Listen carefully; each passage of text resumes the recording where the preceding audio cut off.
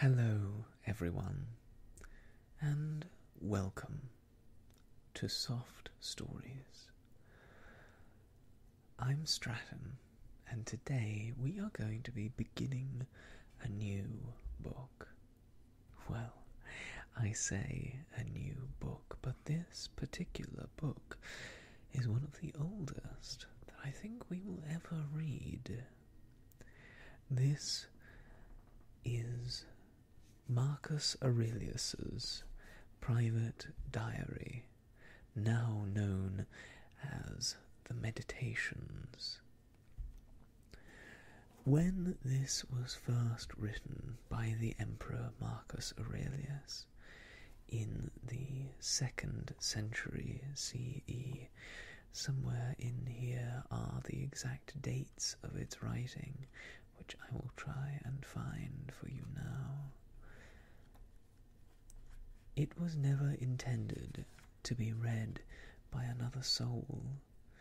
This was his private diary, and it contains his meditations, notes on life and purpose, from someone who we now consider to be one of the great Stoic philosophers. I loved the Meditations when I read it at school in philosophy class, and I continue to love it now, much like Epictetus's work that we read some time ago. It is of its time, but the wisdom that it speaks to, the Stoic mindset that helps us to live within ourselves and within our means, and to not rely on external gratifications for our internal sense of self-worth, is valuable even today, even well outside of the context in which it was written. I am excited to share with you today these meditations. We will be beginning with Book 1. There are 12 in total, and we might just do a couple in succession before moving on to something else. But we will return, and fear not, for though this book is quite thick, the meditations themselves only take up 120 pages of it. The rest of this tome is full of extensive notes and introductions and references that are of great use to one who is reading it for the second or third time, but which we will gloss over for a purer reading of the text itself.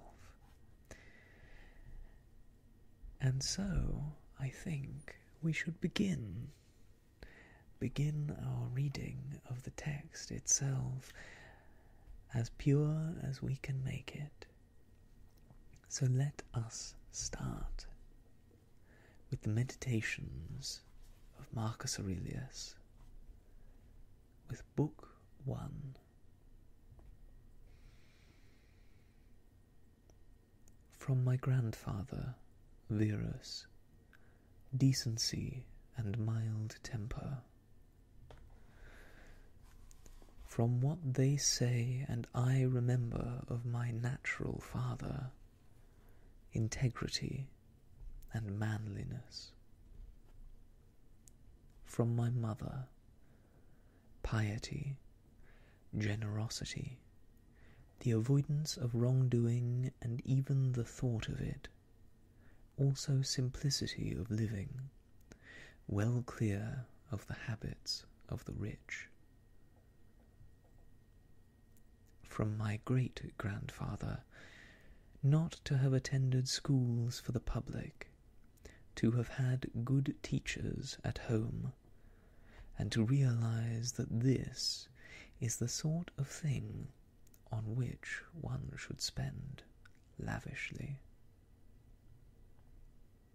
From my tutor, not to become a green or blue supporter at the races, or side with the lights or heavies in the amphitheatre, to tolerate pain and feel few needs, to work with my own hands and mind my own business, be deaf to malicious gossip. From Diognetus, to avoid empty enthusiasms, to disbelieve all that is talked by miracle-mongers and quacks about incantations, exorcism of demons, and the like, not to hold quail fights or be excited by such sports, to tolerate plain speaking, to have an affinity for philosophy, and to attend the lectures first of Bacchius, then of Tandasis and Marcianus, to write essays from a young age, to love the camp bed, the hide blanket, and all else involved in the Greek training. From Rusticus, to grasp the idea of wanting correction and treatment for my character, not to be diverted into a taste for rhetoric, so not writing up my own speculations, delivering my own little moral sermons, or presenting a glorified picture of the ascetic or the philanthropist, to keep clear of speechifying, versifying, and pretentious language, not to walk around at home in ceremonial dress or do anything else like that, to write letters in an unaffected style, like his own letter written to my mother from Sinuessa, to be readily recalled to conciliation with those who have taken or given offence, just as soon as they themselves are willing to turn back, to read carefully, not satisfied with my own superficial thoughts, or quick to accept the facile views of others, to have encountered the discourses of Epictetus, to which he introduced me with his own copy. From Apollonius, moral freedom, the certainty to ignore the dice of fortune and have no other perspective, even for a moment, than that of reason alone. To be always the same man, unchanged in sudden pain, in the loss of a child, in lingering sickness, to see clearly in his living example that a man can combine intensity and relaxation, not to be impatient in explanation, the observance of a man who clearly regarded as the least of his gifts his experience and skill in communicating his philosophical insights, the lesson of how to take apparent favours from one's friends, neither compromised by them nor insensitive in their rejection. From Sextus, a kindly disposition, and the pattern of a household governed by the paterfamilias, the concept of life lived according to nature, an unaffected dignity, intuitive concern for his friends, tolerance both of ordinary people and of the emptily opinionated, an agreeable manner with all, so that the pleasure of his conversation was greater than any flattery, and his very presence brought him the highest respect from all the company. Certainty of grasp and method in the discovery and organization of the essential principles of life, never to give the impression of anger or any other passion, but to combine complete freedom from passion with the greatest human affection, to praise without fanfare, and to wear great learning lightly. From Alexander, the grammarian, not to leap on mistakes or captiously interrupt when anyone makes an error of vocabulary, syntax, or pronunciation, but neatly to introduce the correct form of that particular expression by way of answer, confirmation, or discussion of the matter itself rather than its phrasing, or by some other such felicitous prompting. From Fronto, to understand the effect of suspicion, caprice, and hypocrisy in the exercise of absolute rule, and that, for the most part, these people we call patricians are somewhat short of human affection. From Alexander the Platonist, rarely and never without essential cause, to say or write to anyone that I am too busy, nor, to use a similar excuse, advancing pressure of circumstances, in constant avoidance of the proprieties inherent in our relations to our fellows and contemporaries.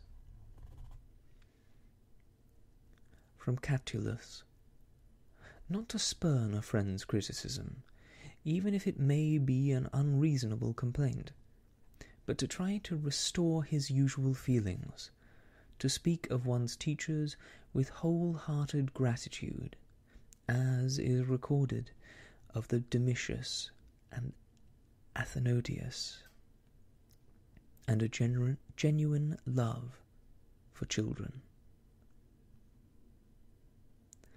From Severus, love of family, love of truth, love of justice, to have come by his help to understand Thracia, Helvidius, Cato, Dio, Brutus, to have conceived the idea of a balanced constitution, a commonwealth based on equality and freedom of speech, and of a monarchy which values above all the liberty of the subject.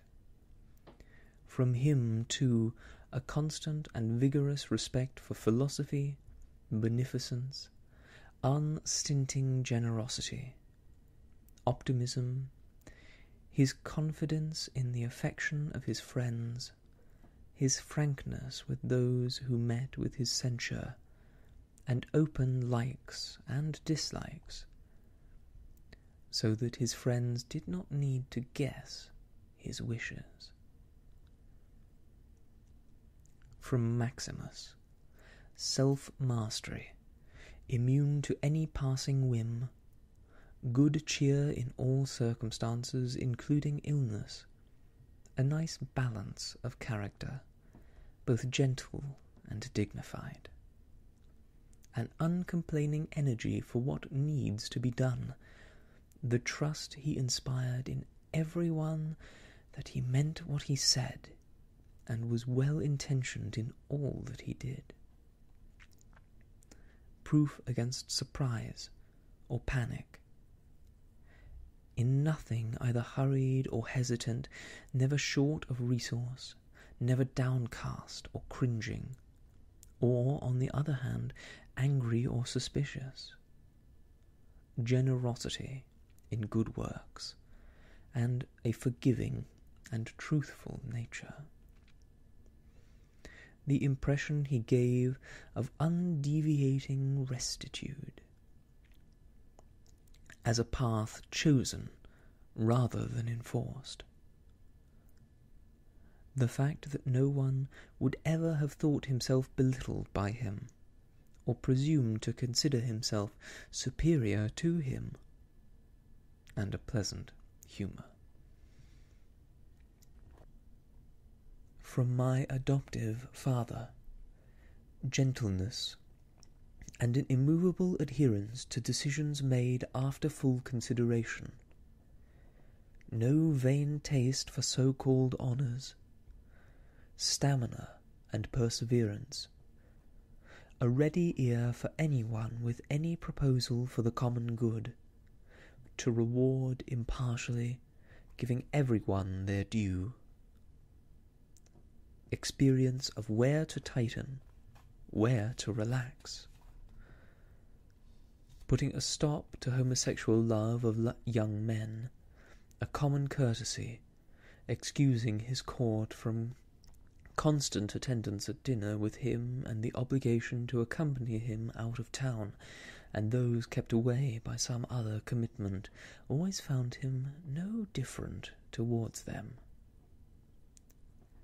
Focused and persistent in deliberation in council, never satisfied with first impressions and leaving a question prematurely. The concern to keep his friends, with no extremes of surfeit or favouritism. His own master in all things, and serene with it. Foresight for the longer issues and unfussy control of the least detail, the check he put in his reign on acclamations and all forms of flattery.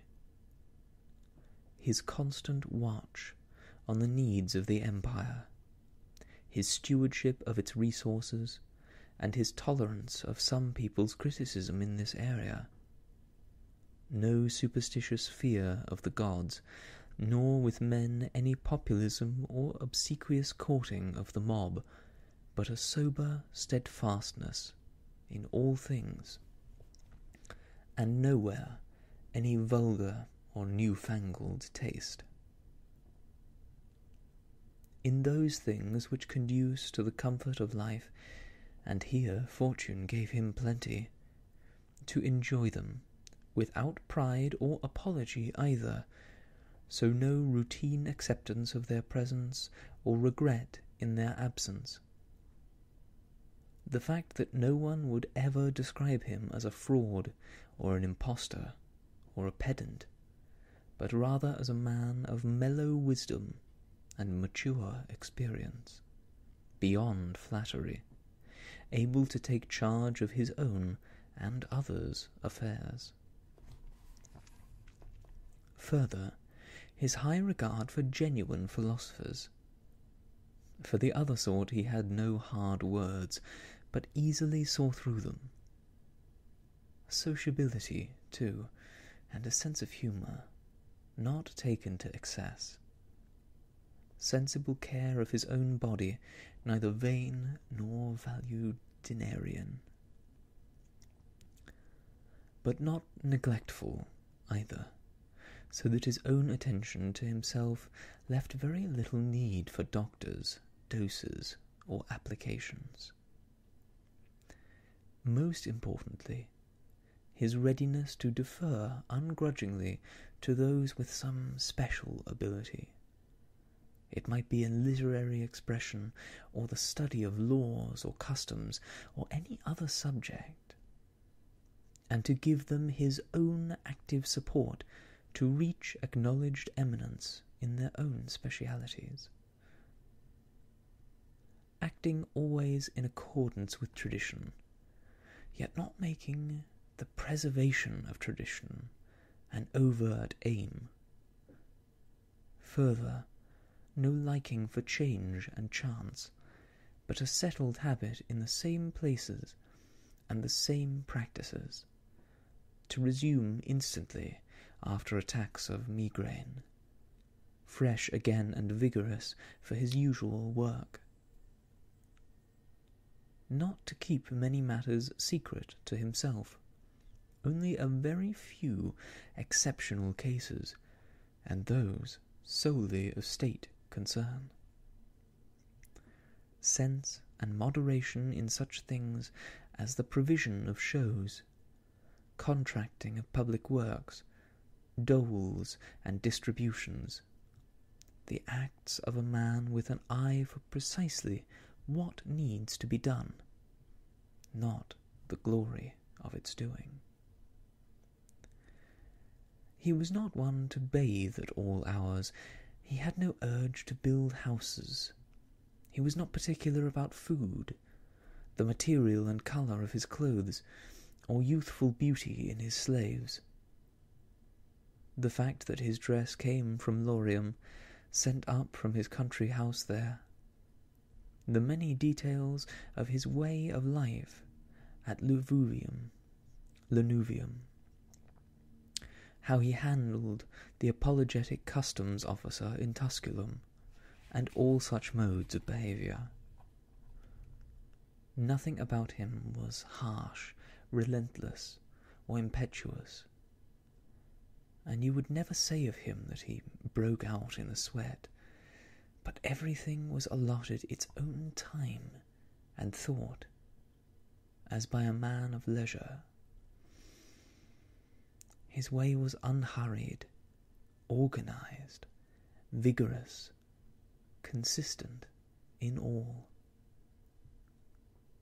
What is recorded of Socrates would apply to him too, that he could regulate abstinence and enjoyment where many people are too weak-willed to abstain or enjoy too indulgently.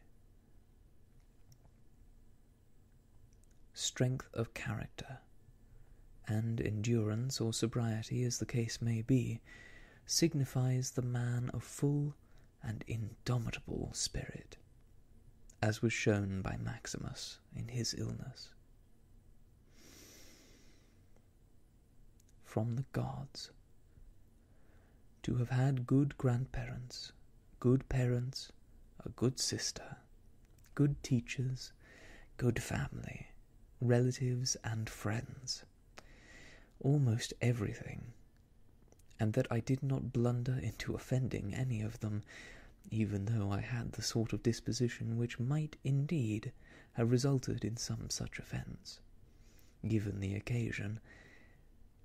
It was the grace of the gods that no set of circumstances likely to show me up ever arose, that I was not brought up any longer than I was with my grandfather's mistress, and that I kept my innocence, leaving sexual experience to the proper time, and, indeed, somewhat beyond it, that I came under a ruler and a father who was to strip me of all conceit and bring me to realize that it is possible to live in a palace without feeling the need for bodyguards or fancy uniforms, candelabra, statues, or the other trappings of such-like pomp, but that one can reduce oneself very close to the station of a private citizen, and not, thereby, lose any dignity or vigour in the conduct of a ruler's responsibility for the common good.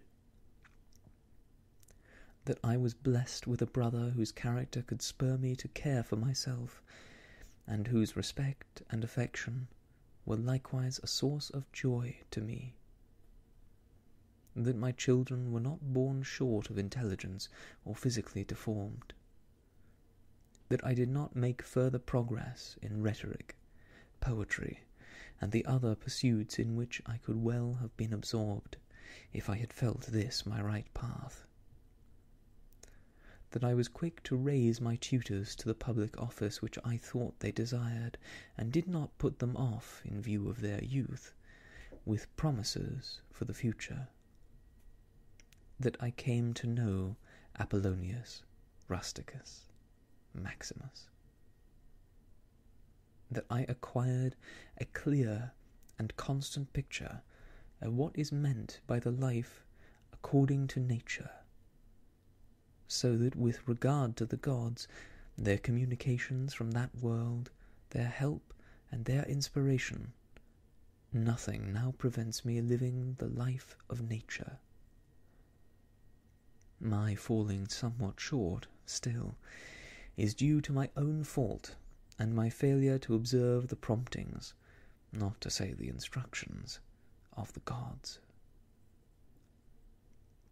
That my body has held out so far in a life such as mine, that I never touched Benedicta or Theodius, and that later experience of sexual passion left me cured. That though I was often angry with Rusticus, my behaviour never went to the point of regret. That my mother, fated to die young, nevertheless lived her last years with me. That whenever I wanted to help someone in poverty or some other need, I was never told that there was no source of affordable money, and that I myself never fell into similar want of financial assistance from another. That my wife is as she is, so submissive, loving, and unaffected, and that I found no lack of suitable tutors for my children. That I was given help through dreams, especially how to avoid spitting blood and bouts of dizziness, and the response of the oracle at Sitatia, just as you use yourself.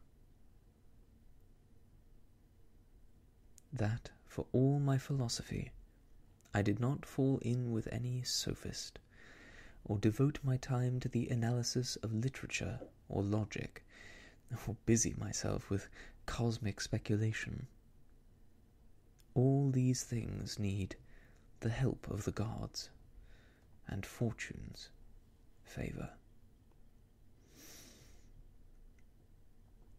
There is the end of the first book of Marcus Aurelius's Meditations, and I'm sure you heard, as I felt when I read, some things that were distasteful to our more modern, open and accepting sensibilities. It's one of the fascinating things about reading pieces of literature that are 1800 years old, that the times in which they lived made the writings themselves, the men and women themselves, the people who they are, and the works what they are.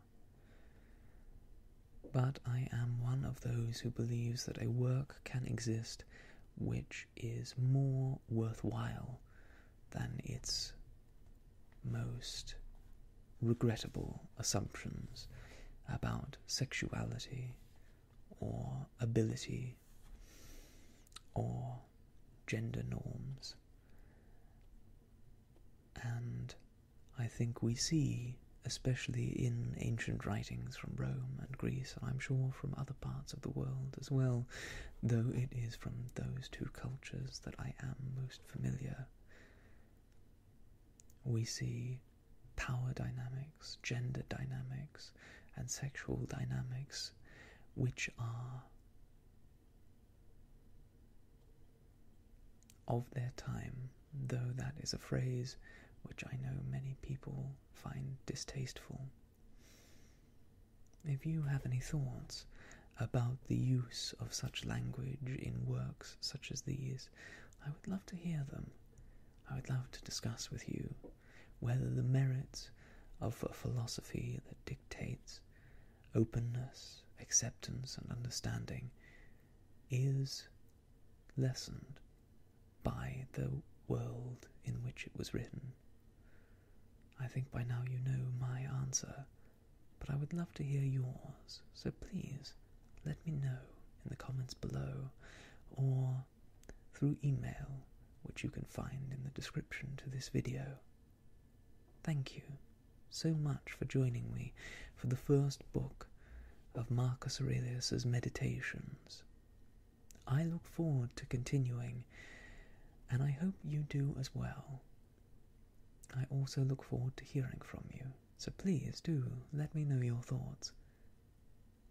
But until we meet next time, whether in the comments or in the next video, I wish you all the best, and goodbye.